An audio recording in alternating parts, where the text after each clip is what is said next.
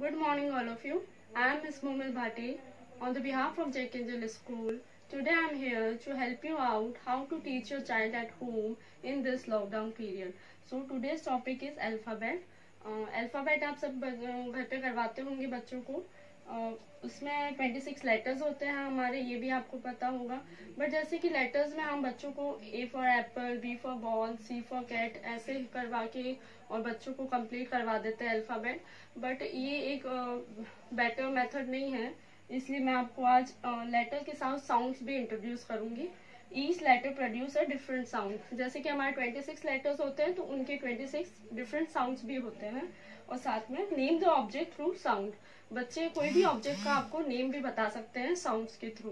वो कैसे बता सकते हैं वो मैं आपको बताना चाहूंगी. जैसे कि अभी आप घर पे हैं तो आपके पास घर पे कोई भी इंग्रेडिएंट हो, कोई भी थिंग्स हो, तो आप बच्चों को वो शो कर सकते हैं और बच्चों को आप घर पे उनके ऑब्जेक्ट्स के नेम पूछ सकते हैं विद एनी लेटर. जैसे कि हम लेटर, ये मेरे पास बुकलेट है. आपके पास अगर घर पे कोई बच्चे की बुक है अल्फाबेट्स की तो उससे भी करवा सकते हैं, या इस तरीके की आप लेटर्स की अल्फाबेट्स की बुकलेट भी बना सकते हैं, जैसा आपको प्रेफर करता है.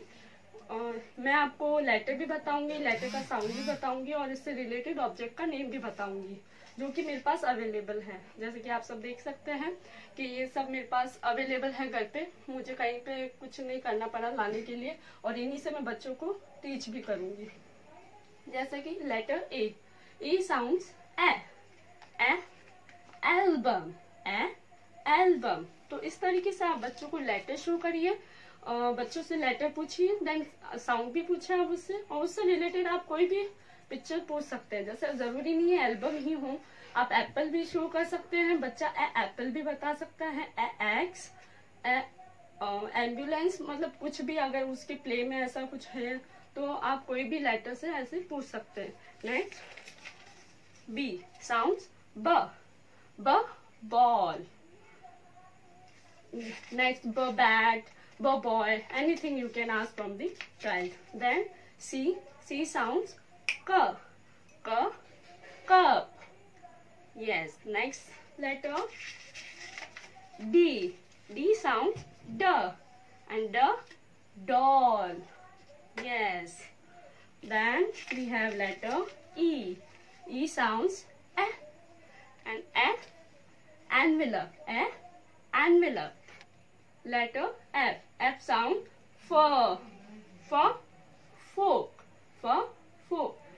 आप फैन भी बता सकते हैं. For fan, for flower, many options are there जो कि आप बच्चों को एज ए ऑब्जेक्ट दिखा सकते हैं. Then we have letter G sounds glass. Then we have letter H sound hammer. Then next I sounds E ink. Ink pot. Injection. Many things are there. Then J sounds jug. और आप जैसे J for क्या drink करते हैं? Juice. Then we have के sounds की. Next letter L sounds leaf. Then M sounds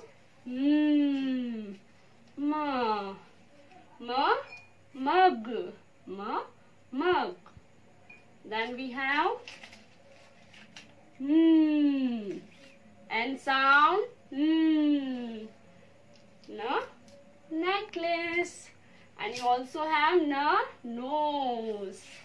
Then letter O sounds oil. Then P sounds P sounds plate.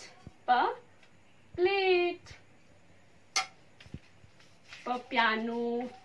पपाई, many things are there जो आप बच्चों को घर पे कोई भी ऑब्जेक्ट से पूछ सकते हैं. Then Q sounds W. Q sounds W.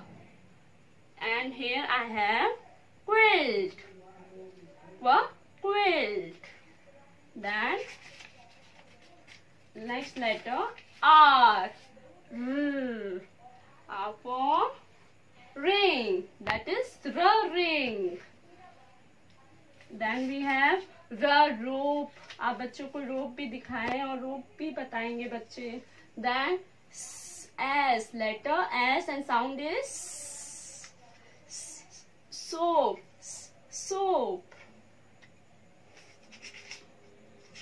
Letter T sounds towel, toothbrush, toothpaste. Then U sounds umbrella, umbrella. Then V sounds waist, waist. जो बच्चे wear करते हैं ड्रेस के नीचे, that is waist.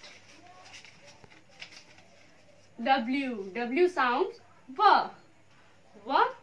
watch, watch. Then X sound that is